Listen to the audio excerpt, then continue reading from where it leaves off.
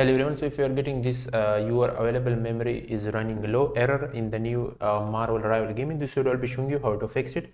So this error is not interfere in your game. If you click on the cancel button or on the OK button, it will close the message and you will be able and still able to play the game.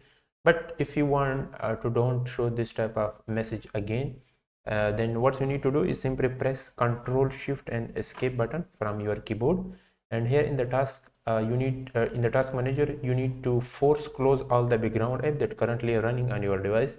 So like here you can see the OBS, Microsoft Edge, Google Chrome. So this all is the background app and it require a lot of your RAM memory, so you need to force close that app as well.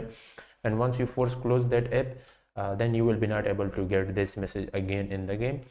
I hope this video help you. Subscribe this channel for more tutorial like this. See you in the next video and thanks for watching.